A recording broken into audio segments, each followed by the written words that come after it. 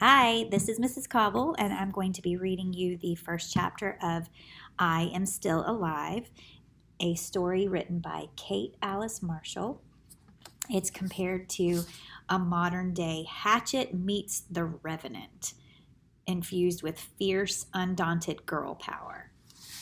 So, this is the first chapter, actually, the prologue, and then the first chapter of I Am Still Alive.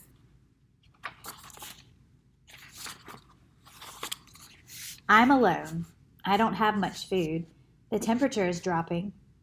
No one is coming for me. It will be winter soon, and there are so many ways to die out here. If the cold doesn't get me, the hunger will. If the hunger doesn't get me, the cold will. Or some wild animal. Or those men will come back. But I'm not dead yet, and someone should know. Someone should know what happened, so I'm writing it down as best as I can. In pieces, because that's the way it is in my head, all tangled up.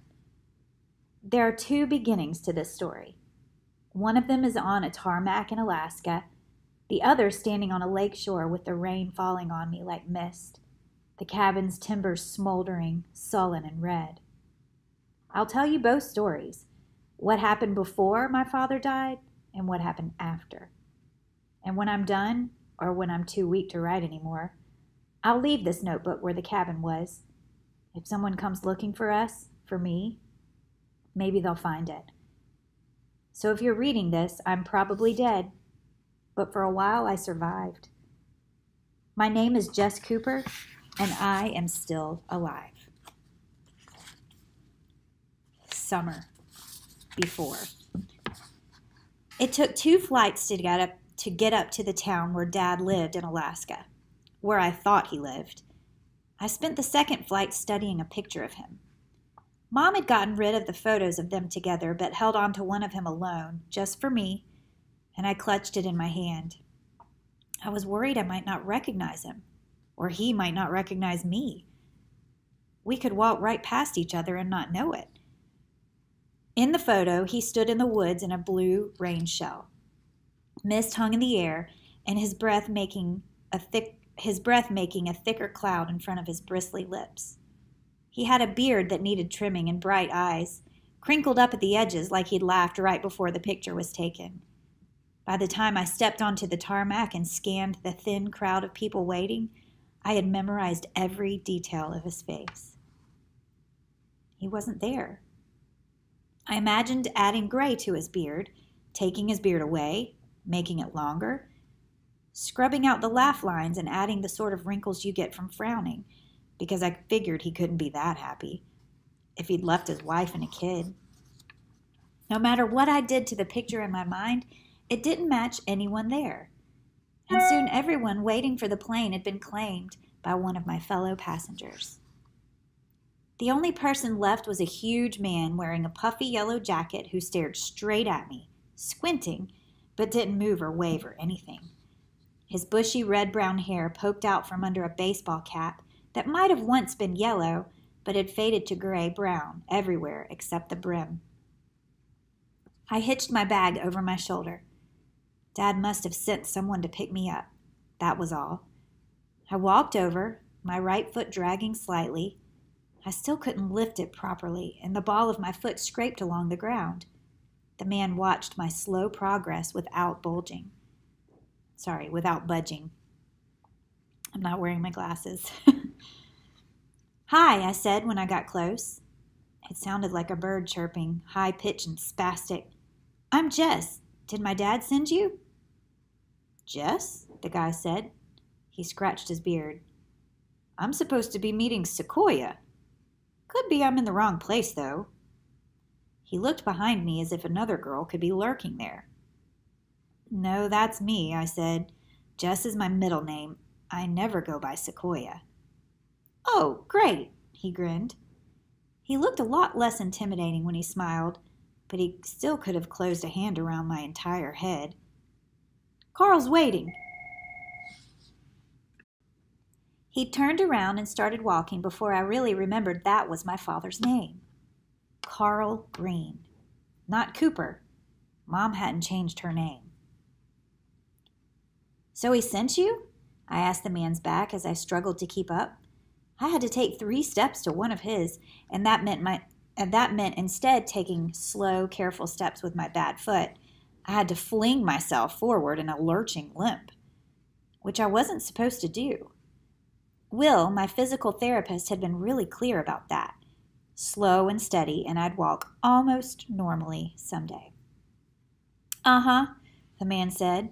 I was puffing by the time we reached the fence that divided the tiny tarmac from the parking lot, and he stopped.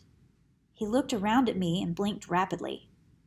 Sorry, I can take the bag if you want. I shook my head, slinging the duffel around my front and folding my arms over it. It's fine, I said, jaw set. He rubbed the back of his neck with his palm. Forgot you were handicapped. Is that the right word, handicapped? Or is it something else? I think it's something else. I think handicapped is wrong. Sorry. It's fine, I said. I didn't want to have this conversation. I was grateful when he nodded, but when he set off again, he walked slowly, peeking at me out of the corner of his eye, and I could keep up pretty well. I focused on lifting my foot all the way off the ground. If I let it drag, I'd trip eventually, and a fall was the worst thing I could do to stop my healing muscles and tendons and bones. I hadn't realized before the car crash how much a body could break, and I hadn't realized until the months afterward how imperfectly it got put back together. Parts of me would always be broken.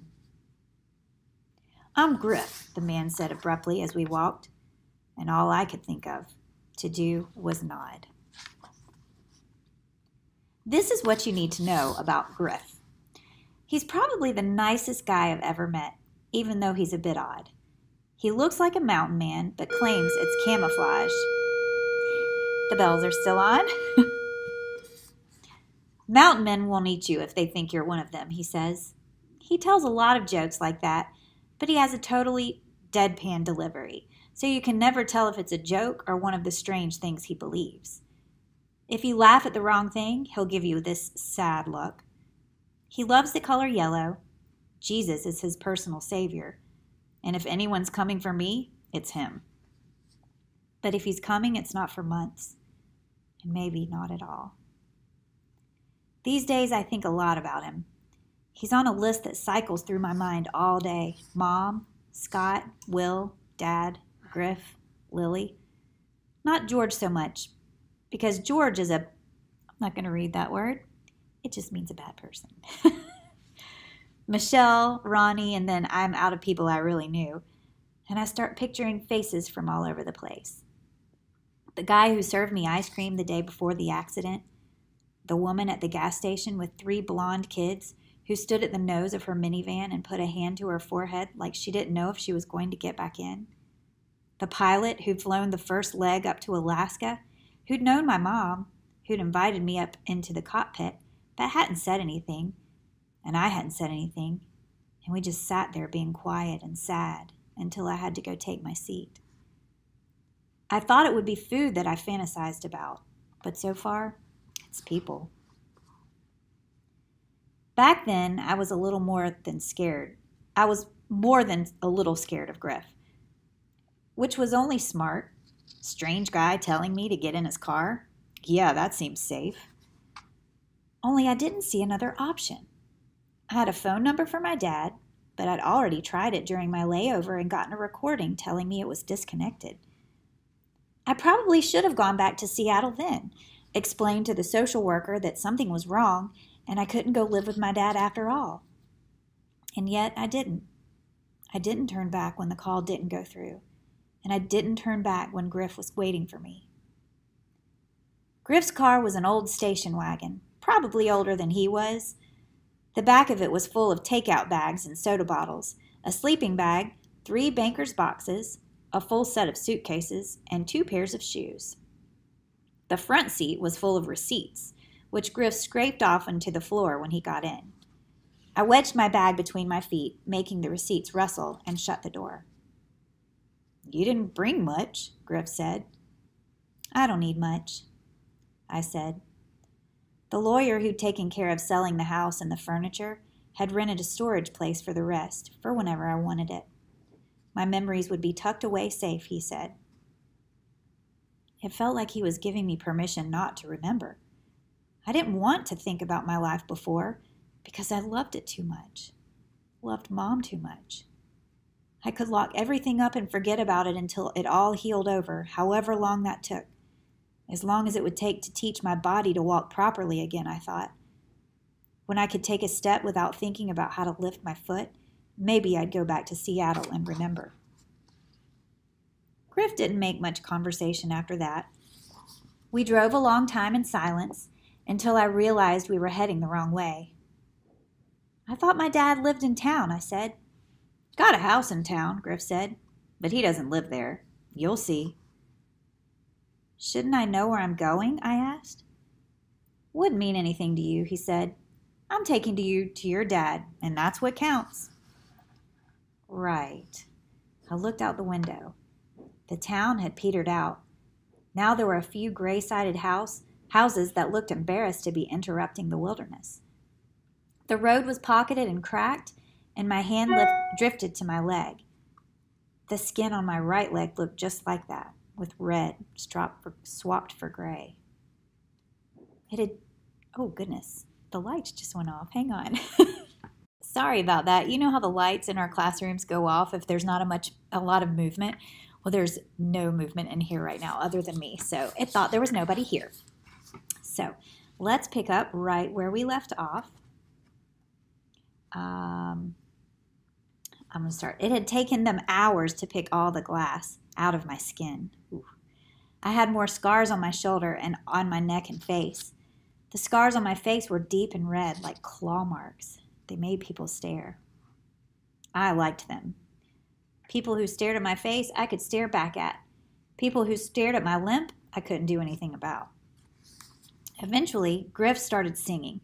He was so off-key and he mumbled so much that I couldn't tell what he was singing, but he bobbed his head and tapped the wheel in time to something.